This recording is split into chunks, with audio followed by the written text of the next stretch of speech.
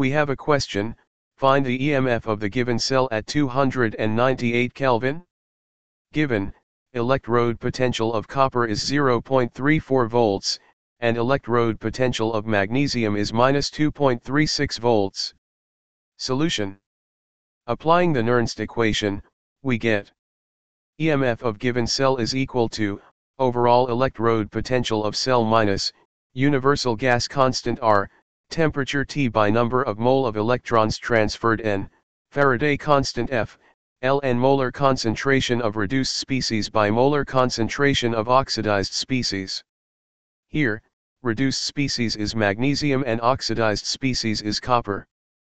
Now, EMF of cell is equal to potential of cathode 0.34, minus potentials of anode -2.36, minus 0.0591 by 2, log 0.001 by 0.0001. Here, the value of RT by F into 2.303 is 0.0591. Now, EMF of cell is equal to 2.7 minus 0.0591 by 2 into log 10, which is 2.7 minus 0.02955. Here the value of log 10 is 1.